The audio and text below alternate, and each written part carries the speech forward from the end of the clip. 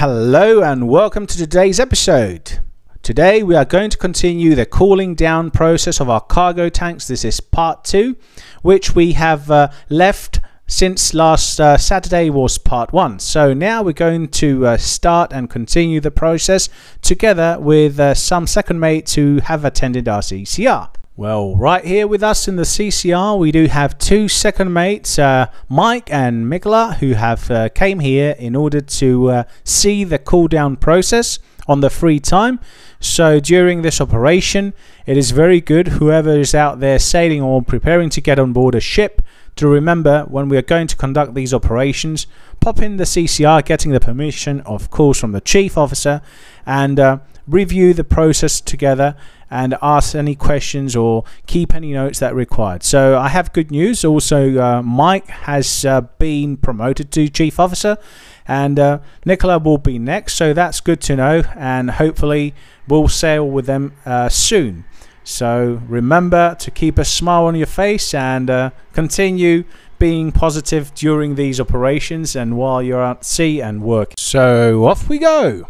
When I was back in the days chief officer, we used to perform cool down operations also alongside the terminals. This is about a 10 hours operation where you are in a warm state, meaning that your temperatures are about 20 to 25 degrees Celsius plus inside the tanks. So you will need about 10 hours roughly in order to cool down the tanks to the permit to load levels, which is minus 130 degrees Celsius, and to allow the liquids, the cargo, to put it inside the tank to load it.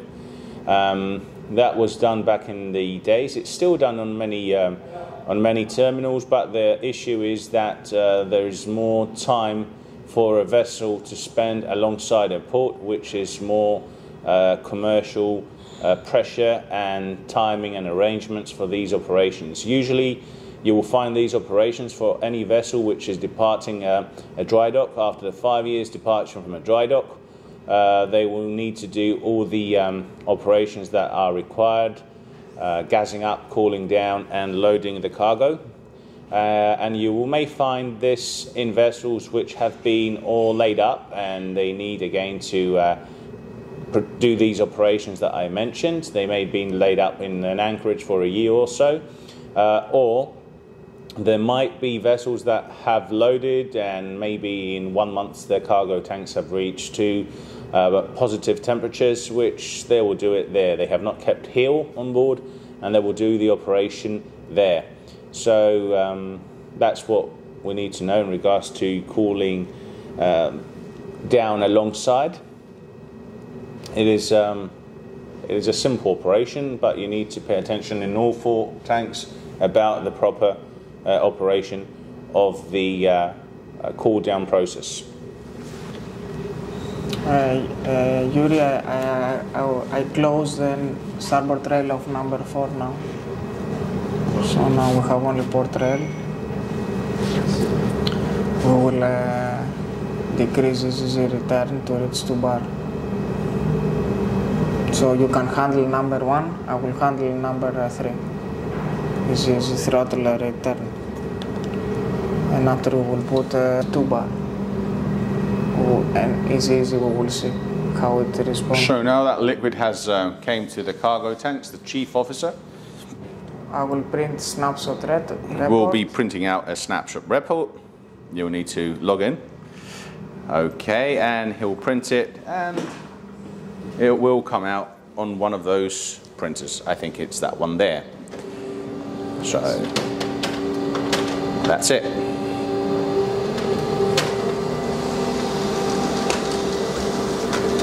Okay, and we'll write down the start of the cooling down. And every half an hour or 1 hour, he can print out the snapshot reports, and he will keep the cargo tank cool down log. Yes. In order to keep it for his filing. So. Every 1 hour. Good.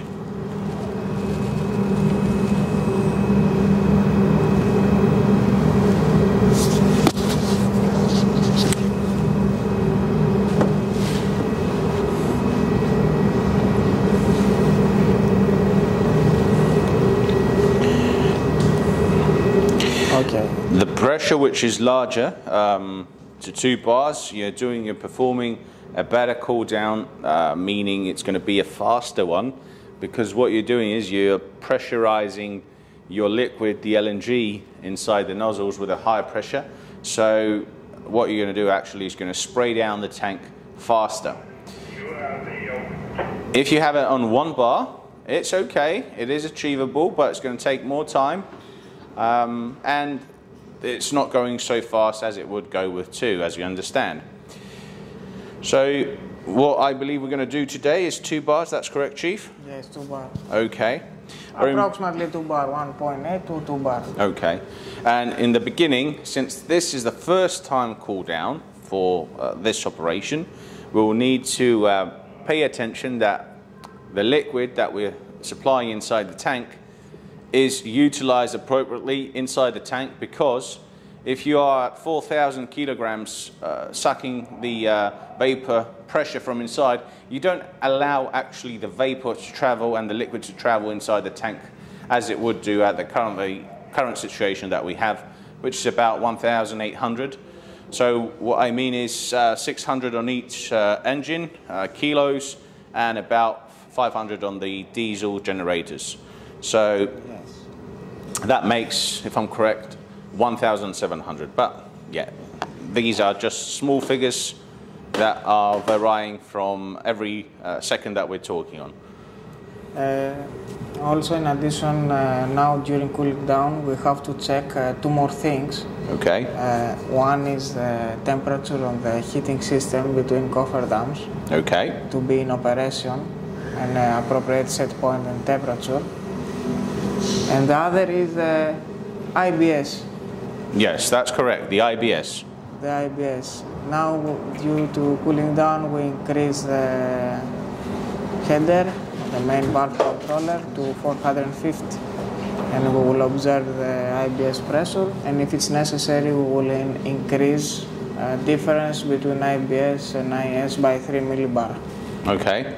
So also, during cool down, we have to monitor in these 2 parameters here, IBS, IS pressure. Good. There are some times that when you do the cool down operation, you may require also to go and open the bypass valve, the IBS bypass valve, in order to bring the required difference between the IS-IBS to the required pressure. So you have to know where this valve is located, where the IBS bypass valve is located. And it's not only that one, basically you'll need to know all the valves if you're in charge of cargo operations, which these guys here are, and I have been in the past. You have to be aware where the valves are located on board your cargo system. Correct. So.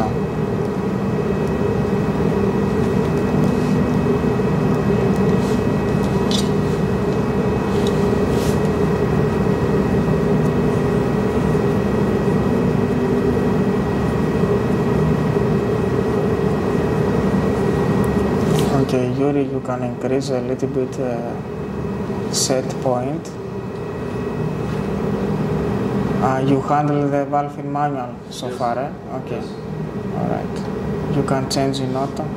The return is easy. Check first the controller. Before you put in auto, put PID in manual. Okay, I will arrange.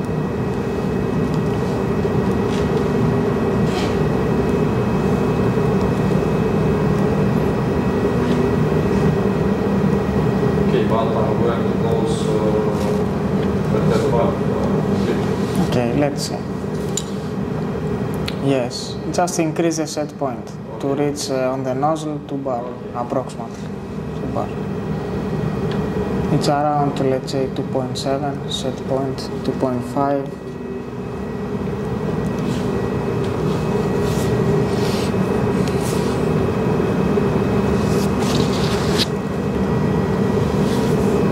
So now the pressure has almost built up to 2 bars. It's 1.89 on cargo tank number 4, 1.81 on cargo tank number 2. Yes. We will achieve the required 142 days cool down, which is at 2 bars approximately. As I said, if it's 2.01 or 199, doesn't matter. What you need to pay attention is that you need to check that everything is working in good order and perform the operation safely and cool down your tanks to prepare them day by day to be ready to load. We accommodate the cool down process well ahead. We don't do it on the last minute, especially if you're in a warm condition. You will need to consume all the pressure, all the gas from the tanks to your engines or to your GCU, or if you have a reliquefaction plant, you may take this over excess gas and you may do it again into liquid.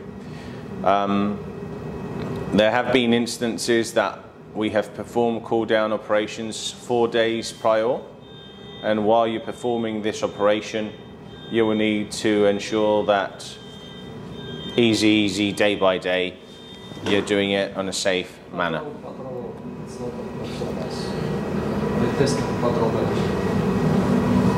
So it's a Saturday today, so the engineers have also performing their tests on the bilges, so that's why you hear the alarm on the background. We also did our Saturday's test, that's correct? Yes, correct. So you may spend also Sundays, which also tomorrow you will be here cooling down to prepare the vessel to be load ready. It's an operation that can be for 1 or 2 hours per day, depending the plan schedule, how we have arranged everything to be done for this process.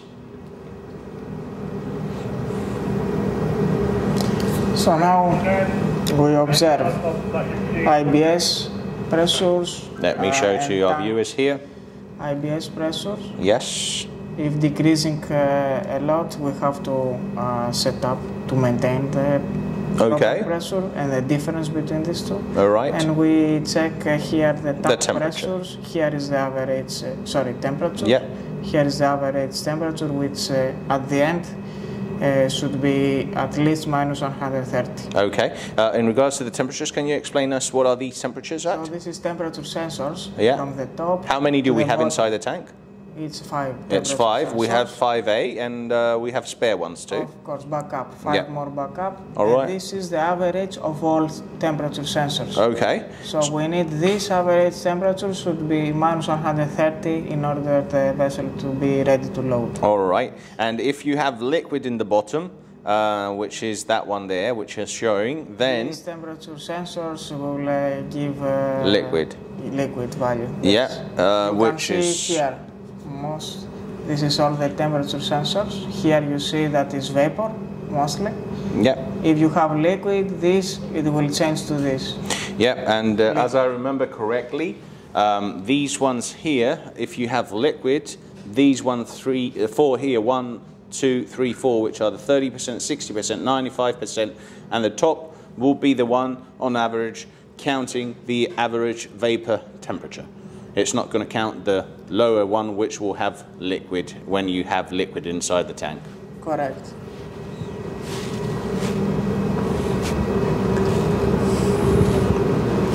Yes.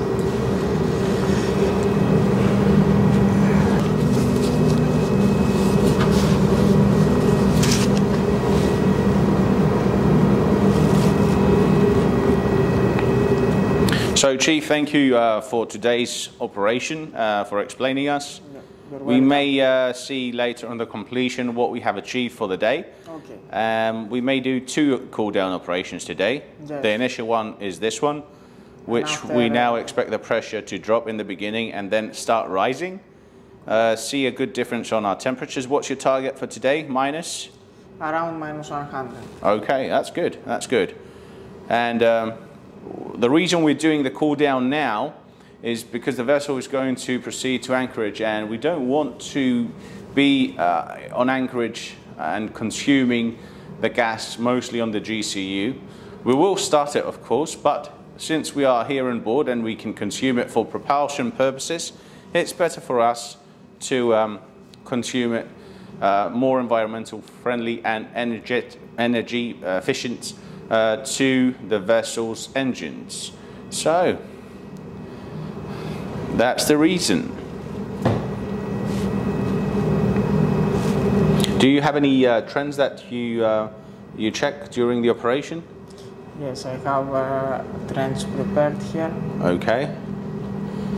This is tank pressure. Yeah.